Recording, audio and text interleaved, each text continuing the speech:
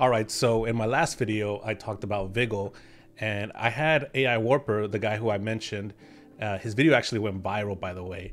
He watched my video and he told me, man, you got to talk about how to use Viggle and Comfyui to get the best results. And so that's what I'm going to talk about today. Okay, so I had to interrupt myself because some of you may not even know what I'm talking about.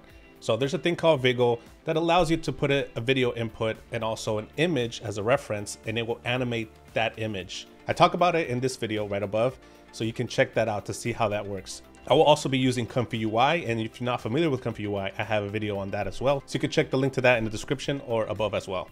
All right, back to what I was talking about. I'm gonna be sharing two workflows today. One is by AI Warper. It's the one that you're seeing right now. This is pretty much AI Warper's workflow. I just cleaned it up and made some minor changes to it, but it's basically the workflow that he gave me. And he wanted people to know the auto cropping section of this workflow he got from a person that goes by Anime Israel. So shout out to Anime Israel as well. And I'm also gonna give you a workflow that I did. And this one is very simple. It's like way more simplified. This I think works well for up close shots. The other one does too. This is just if you want a very simple setup, you have this as well that you can mess around with. So you have that option, but I'm sure a lot of you are gonna want this one because this one has so much to offer. All right, so let's take a look at what's happening here. Right in this area, we have the full final output right here. Down here, we have the cropping part. It's basically just auto cropping and following the subject. As you can see here, this is a very wide shot. And normally if you try to generate a shot like this, this will look pretty much like mashed potatoes, like all mushy and no details. But when you crop in, then you can add all those details and make it look super, super clean. Right here, you have the output after it's been run through this workflow. And on the left, you have the animation that came straight from Viggle. And as you can see, the one from Viggle looks quite rough. And then on the right, it looks like extremely clean. So this is a very powerful workflow. This is gonna be like a game changer for a lot of people. However, I think the biggest limitation is the quality of Viggle animation because the quality can vary, right? And even though Comfyui is fixing a lot of issues, if the input's really, really bad, then there's nothing Comfyui can do about it. You'll have this workflow. This is pretty straightforward. You put in your mask in this section right here. You load up your video. This is an alpha matte right here. And I'm gonna teach you how to create one of these in a little bit using DaVinci Resolve, the free version of DaVinci. And down here we have the Viggle animation with the background from the original video. And here in the prompt section, you have two options. You can use this prompt window right here, or you can use a batch prompt schedule. I believe AI Warper used this for his video. Like this is his original workflow. And if you come down here, this is how he scheduled his video.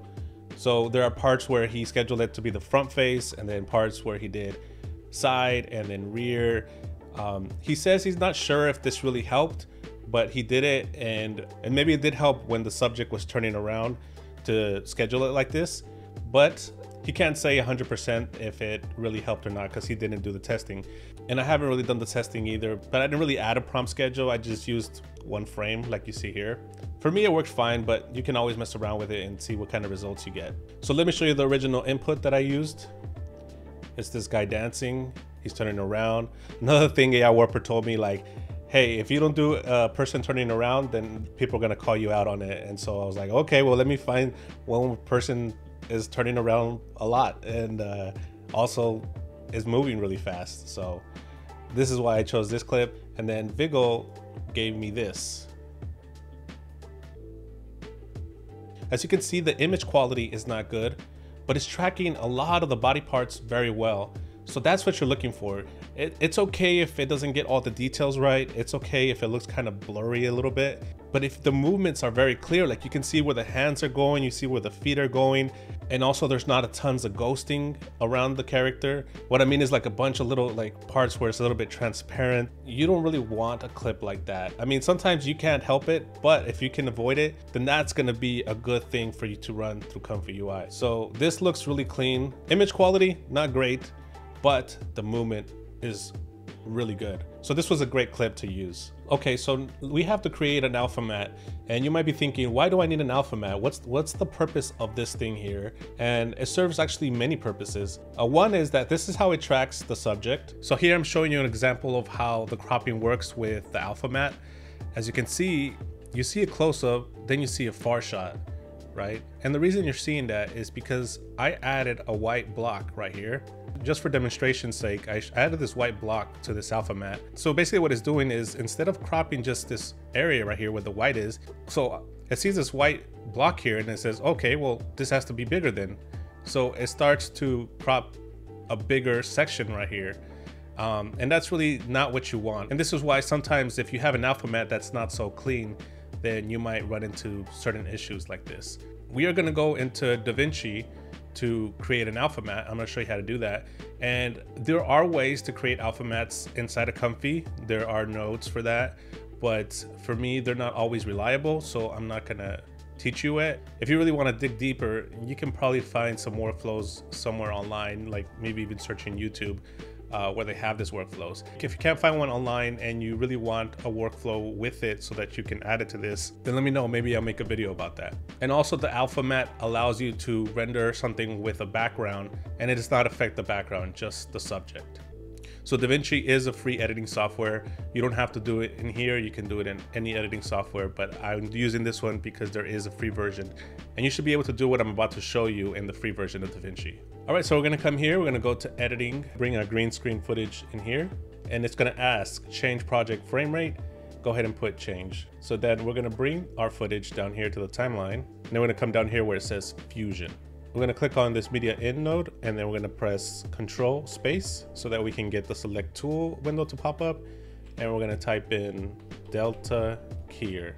And now we select the delta keyer, we come here to the right, and then you're gonna come here where it says color background. You're gonna select this little eyedropper tool, you're gonna press it, and then you're gonna drag towards the screen right here. All right, so it took away the green. Let's make it one screen so that we can see the whole thing. Right now it's split into two, so we're gonna come here and it's gonna make it one screen. You can move up and down if you scroll up and down, and then if you press Control, you can zoom in and out, and then middle mouse to move it around like this. And from here, you might think, okay, we're done, but not really, because if we come here to view mode and we go to matte, you might notice it's not completely white. So how do we fix that? We want to make sure that this is completely white, and your mask might also have some white outside here as well. So let's go over here to where it says matte. And then there's this thing called threshold right here. And you can mess around with this threshold right here. And right now it's not doing what we want. So you have to come to this other side, and there you go, boom. So you see, we still have this text here that might cause some problems. So there are two things you can do. You can try to still mess with this threshold right here until it goes away. And hopefully it does not affect your subject in any way. So you can do that, or you can come here to color, and then we're just going to cut this out. So you come here to where it says window, and then we're gonna select this square. I already lined it up earlier. Align this so that it's right on top of where the text is at. And then you're gonna come here, you're gonna right click, and you're gonna click on add alpha output. You're gonna come here to this little blue square, and then you're gonna pull it out and then put it right there in the alpha. And so it should be gone. And then if you come back to edit, it should be gone. Obviously, it all depends on whether your subject gets in front of the text or not, right? So yeah, now I have a clean matte, and we can export this by going to delivery, naming it, save it wherever you want to save it. Make sure you have all the right formats. This default format should work. Add render to queue, and then you press render all, and then it should render it for you. And so now you should have an alpha matte. There's one more thing you can do if you want to. Obviously, this is up to you. So we have our original clip, right? All right, we put that there, and we come here back to Fusion, and we come back to view mode and go back to final results. And then we come back to edit. You should be able to see your animation on top of the footage. And you might notice that your character is not fully covering the original person in the footage. So you can see a little bit out here. If you're fine with that, then we can just leave it as is and just put it into Comfy. But if you do want to remove the subject, there is a way to do it in DaVinci, but you need the studio version to do that. There is a free method, kind of a quick and easy way to do it, and that's through Runway. You can create a free account in Runway. The only catch is that you can only export in 720p for the free version.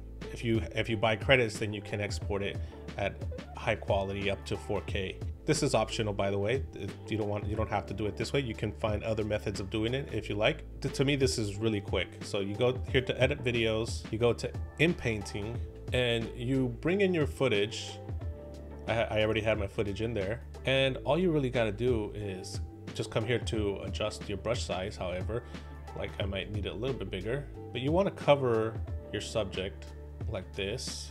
Oh shoot, so I have to leave it pressed or else it's going to do the job already. So I have to leave it pressed, and then I release the mouse, and then with only one frame that I do this, it's going to in-paint the rest, but it doesn't do it perfectly, as you will see right now. See, it's doing a pretty decent job there so far. Right here is, you see hands, you see a lot of ghosting, unfortunately. But if you think about it, your subject may be blocking a lot of this ghosting. So it might be that it's still very useful for you, maybe not. This is just an option. When you export it, if you have the free version, then it's going to tell you to export it at 720. And then if you don't care too much about the quality of the background, you just really care about the quality of the subject, then you can always do it this way and export it. Or if you want to buy credits, then you can obviously go higher and get a higher quality background. But you can export it, and when you export it, you come here to your assets, and it's going to tell you that it's exporting, and it tells you a percentage. Once it's done, you export it, put it back into DaVinci, and then you're not going to see the guy in the back as much anymore. You might have to mess around with the scale. If it's at 720 and your video footage is higher quality, then you might have to, like, it might turn out like this, and you might have to just scale it up. And again, you export it, and once you export it, then you're ready for Comfyui. Come to Comfyui, load up your mask in here, load up your video footage in here. Make sure you have all your models. Like, once you get this workflow, it's going to show you the models that's being used for this. If you don't have them, just look for them on civitype.com or just Google search some of these models. Another thing is LoRa's do really help. I did test it out with using IP adapters, and I'll show you the results I got. It's really bad footage, but I try to make him like the armored Titan from Attack on Titan, and it looks really bad, the original one. But then I ran it through my workflow and it made it way better. But this is without anything. This is without a LoRa, and this is without an IP adapter. This is with a LoRa, the armored Titan. This is with an IP adapter that I used, and this is another IP adapter that I used. So you kind of get an idea of what is possible when using IP adapters versus using LoRa's. For me, LoRa's I feel like work the best, but sometimes you might not have a LoRa that you want. So you might want to try an IP adapter if you're not getting the results that you're looking for. As you may notice, these workflows do not have control nets except the control gift control net. And people are always looking for this model. It's kind of confusing to find, but I'll include a link in the description where you can find that. Besides that, you should be able to find the rest through Manager, and if you're familiar with Comfy, you should already know how to find nodes and stuff. So yeah, so that's it for today. Again, I want to give a super special thank you to AI Warper. He was super helpful, and he was super generous with the information. As Viggle just keeps improving, it's going to make this process even better. So yeah, all right, thank you guys so much for watching. Make sure you like, comment, subscribe, please, and like always, take care. God bless. Peace.